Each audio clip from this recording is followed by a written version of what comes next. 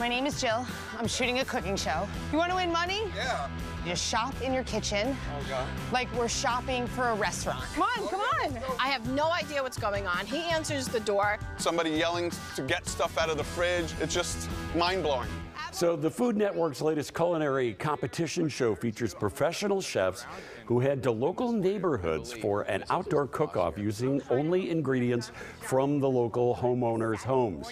It's called Kitchen Crash, and it is hosted by Chicago's very own friend of the morning show, Jeff Mauro, who joins us live right now. Hello there, my friend. How are you?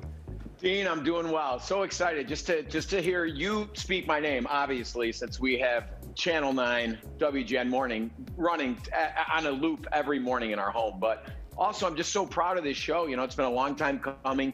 We shot it during the pandemic safely, so there's so much like gravity to the show, and it's so much fun, and it's so different and fresh and real and new. So I'm excited for you guys to see it and represent our lovely city. I can't wait. I can't wait to see a different take on all of these competition shows that you see out there. We'll talk more about it in a second, but just tell me about your holiday. I always wonder if you super foodie guys, for the holidays, if you do something like so over the top, or if you just go to the McDonald's drive-through, for the family.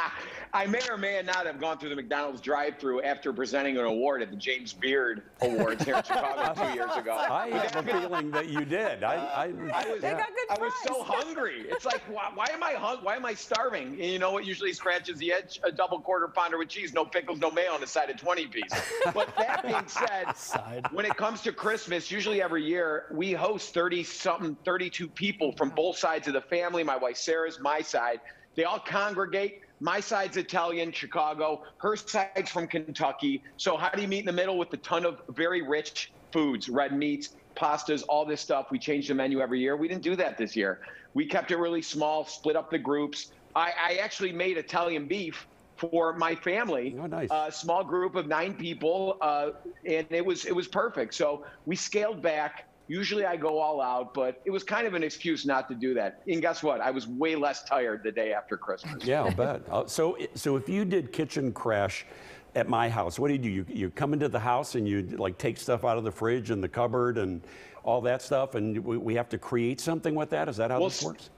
I would be great at competing on your block because I know exactly where you live, Dean, and where you do all your grooming every morning. But that's beside the point. I would choose your house, Dean, because I know you cook a lot and you've been cooking so much during this pandemic on the morning show. So you're flush with ingredients. That's the strategy. These chefs not only have to find a homeowner to let them in, once they let them in and fill this one singular bin with enough ingredients to last them through 3 rounds of cooking competition, it's got to be the right house or the clock keeps ticking. They only have 10 minutes. And you see right there, she's filling up her bin, but if you forget the salt, if you forget the butter, the sugar, the oil, you can't go back, and there's no shared pantry. So if you're everybody at home after a long holiday weekend looks in their fridge right now and someone knocked on their door and you want to win that $5 grand, you better have some ingredients in that fridge. So I think this encourages everybody to go shopping a little more. Yeah, you never know when we're coming. This looks super fun. Just on a kind of a serious note, Jeff, the pandemic has just devastated the restaurant industry and the culinary industry in many ways. While people are cooking at home, are unable to go out. Is the restaurant industry going to be able to come back from this, do you think?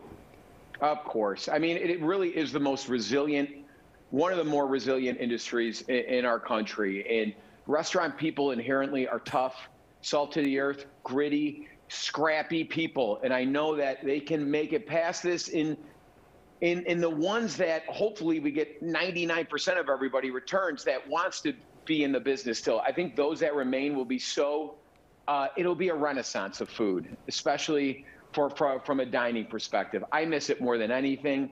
I support local all the time. From this Thursday, I'll be catering from Gibson's, going to pick up all the food that Gibson's and Oak Brook is providing, or going and ordering shrimp from a place in Maywood that I love called Shrimp Spot, local fried shrimp joint. So we just got to, as restaurant fans, we got to just do our part. Just keep ordering. I know we want to cook so much, but give yourself a break, Dean. Support the Order restaurants, yeah. So I see Italian beef on your table.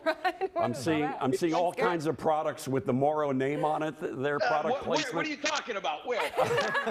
Listen, I've had a very, very busy pandemic here, right? I not only are we shot the kitchen from home for 31 episodes. We finally shot in studio 2 weeks ago with my co-host. It was amazing. We did it safely. We knocked out a whole season. I did Kitchen Crash, plus I launched this Mauro Provisions line, which I partnered with our friends at International Meats on Grand Avenue, the Bonprezi family, that my mom grew up on the same block with them. They're third-generation butchers, so we provided all these awesome butcher boxes. And I got a special announcement that I just kind of came up with for you, Dean, because I know you're a fan, is that we just launched it's prime Italian beef, right? Nice. And the beauty of this, we just sold out. So this is shaved prime chuck, ready to go. And you have the au jus, and you get these beef kits. We're continuing on our Christmas New Year's sale for $99. You get 2 pounds of the prime beef. This is enough to feed 8 people, plus 8 jumbo sausage, the best Italian sausage in the world, custom blend. A bottle of our Mauro Provisions medium giardiniera, which is the greatest craft giardiniera you've ever had, plus a whole bag of Toronto rolls. Nice. $99. And guess what? I'm personally going to be doing curbside delivery at International Meats, 7107 West Grand Avenue from 10:30 to 12 on New Year's Eve, Thursday. I said, what the heck? I'm going to put on a parka, do a little hand warmers. Right? And I'm going to warm you with beef. If someone wants a selfie, a safe selfie from the car, we'll do all that. I'll sign whatever. It's just I haven't been able to connect with the people. You know, usually I'm doing appearances every 6 minutes. Yeah. And now you can't do that. So this is great. But our beef is the best. Well, get out there, get the beef. Check out Kitchen Crash, premiering January 6th on the Food Network. All the details at foodnetwork.com, and also hashtag Kitchen Crash. Happy New Year to you, Jeff, to you and your family. It's great to see you. Dan, Dean, Lauren, you guys too. You guys are the best. Thanks for keeping us entertained every morning, keeping the news fresh and light to a certain point. Dean. That's right. All right, buddy. Love it. We'll see Love you guys. Take care. Thanks, Jeff.